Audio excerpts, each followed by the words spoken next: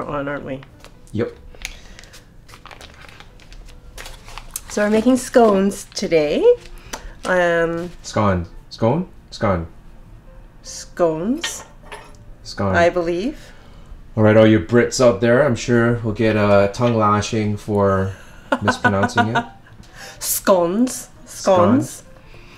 I am making pear and vanilla scones. I want to say pear vanilla bean because normally I would use vanilla bean, but I'm in a bit of a hurry today. I don't even have the vanilla out here. I'll have to go get it. So we're starting with 3 cups of flour. I already have that in my mixing bowl. And we're going to add half a cup of sugar. So we have 3 cups of flour. We're adding half a cup of sugar. 5 tablespoons of baking powder.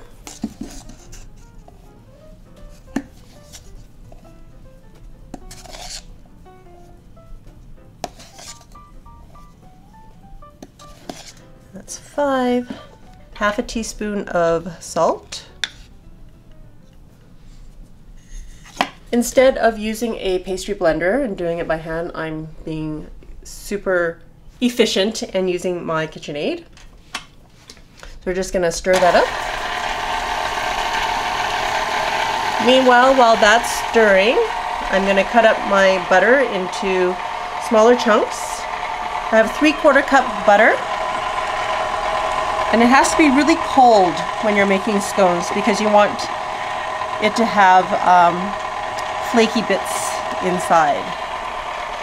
So while that's happening, I'm just going to cut up my pear.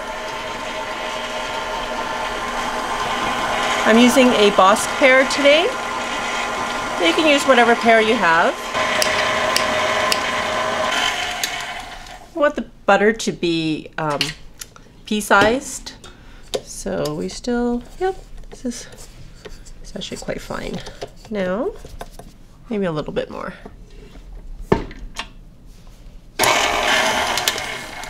Okay, that should be good. I have 1 cup of cream. Add an egg to that. You can use whipping cream. Whipping cream will make it a little bit more buttery even, but I'm just using half and half. And I'm going to add 1 egg, 2 teaspoons of vanilla,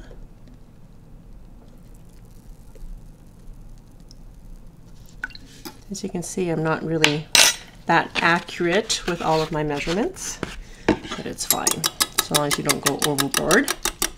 I'm going to add that to the flour and butter mixture. And you want to stir this until it's moist. Okay, that's good. Then we're going to add in our pear.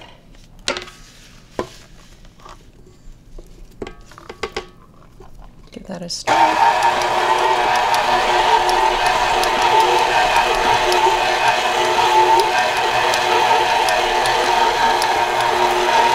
And that is it. I'm just going to clean up a little bit here and then we'll roll out the dough. So we're just going to knead it a little bit. Make sure that the pear is all in there and that the dough comes together. And then I'm going to split it into 2 balls. It's a little bit wet, but that's okay. We're going to sprinkle some flour down. Want them to be about the same size, so this one's a little bit bigger. Just add some more over here. We're just going to make this into a round.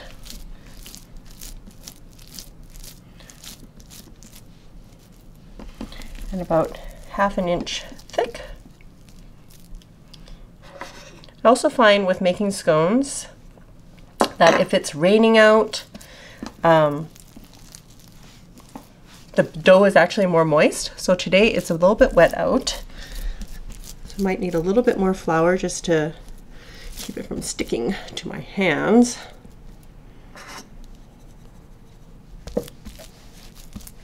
So we're going to cut this into 1/6.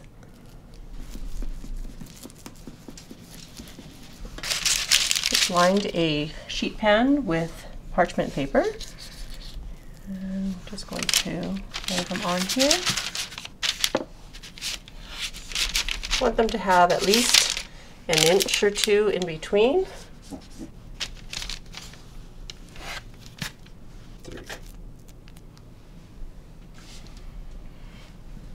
All right, it's not pretty, but I got them all in one pan because I didn't want more than one pan in the oven. And we have a preheated oven at 400 degrees, and we're gonna bake these for about 15 minutes. See ya. See you later, scones. Scones. Scones. Oh, right, the door.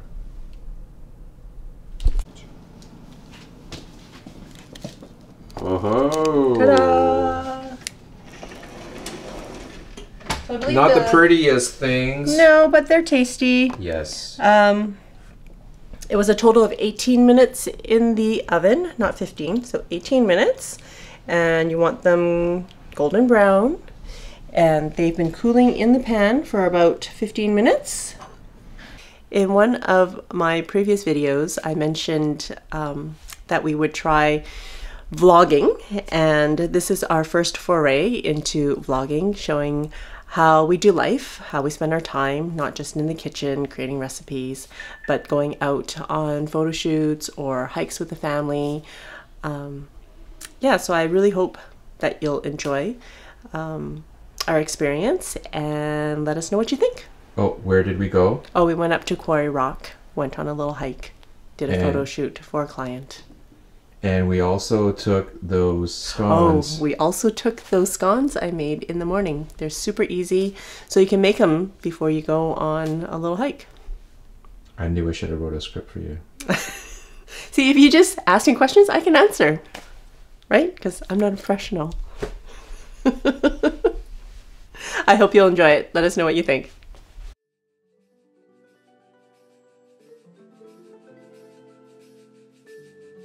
Can I go down there though?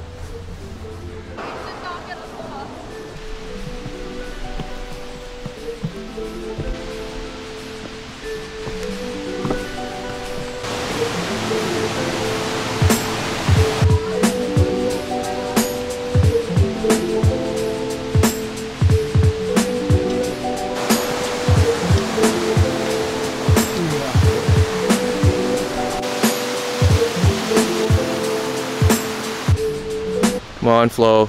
I'm waiting for you.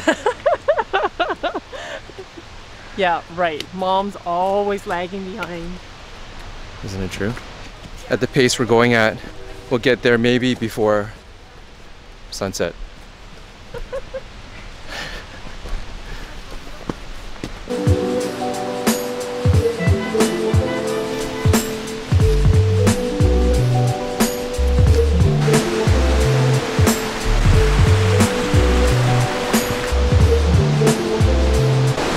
So, this is Quarry Rock, first time for you. How is it? So far so good. Out of shape.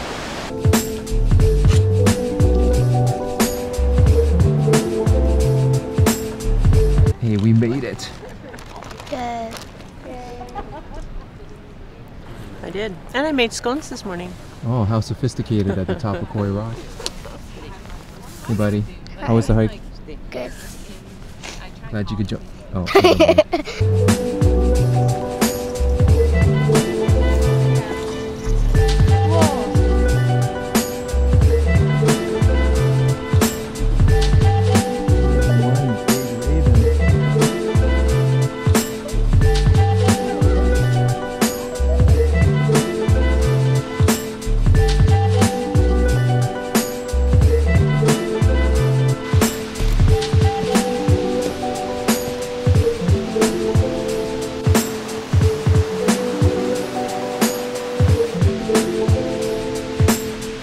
You're fast.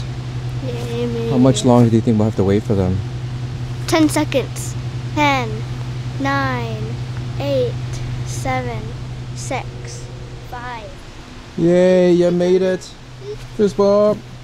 Oh, that's not a fist bump. You made it. Yay! We've been waiting here for an hour. Whatever. How?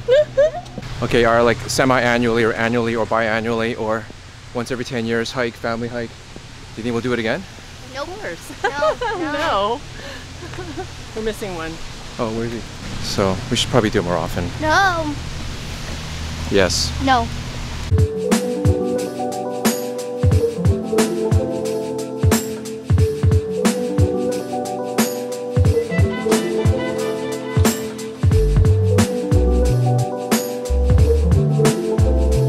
Not a professional. You're not professional.